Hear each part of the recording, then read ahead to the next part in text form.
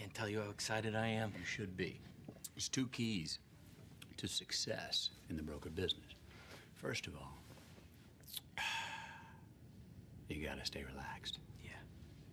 You jerk off? Do I jerk off? Yeah. Yeah, I jerk off, yeah. How many times a week?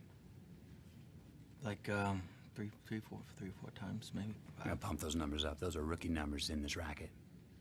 I, myself, I jerk off at least twice a day. Wow. Once in the morning, right after I work out, and then once right after lunch. Really? Mm-hmm. Okay? I want to. That's not why I do it. I do it because I fucking need to. Think about it. You're dealing with numbers all day long. Decimal points, high frequencies, bang, bang, bang. Fucking digits. All very acidic, above the shoulders, mustard shit. All right? It kind of can wig some people out. Right? You got to feed the geese to keep the blood flowing. And keep the rhythm below the belt. Done. This is not a tip. This is a prescription. Trust me.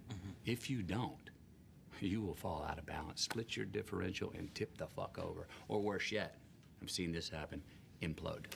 No, I don't want to implode, sir. No, you don't. I'm in it for the long run, you know? Yeah, implosions are ugly. Yeah. Pop off to the bathroom, work one out anytime you can, and when you get really good at it, you'll fucking be stroking it and you'll be thinking about money. Second key to success in this racket is this little baby right here. It's called cocaine. Right.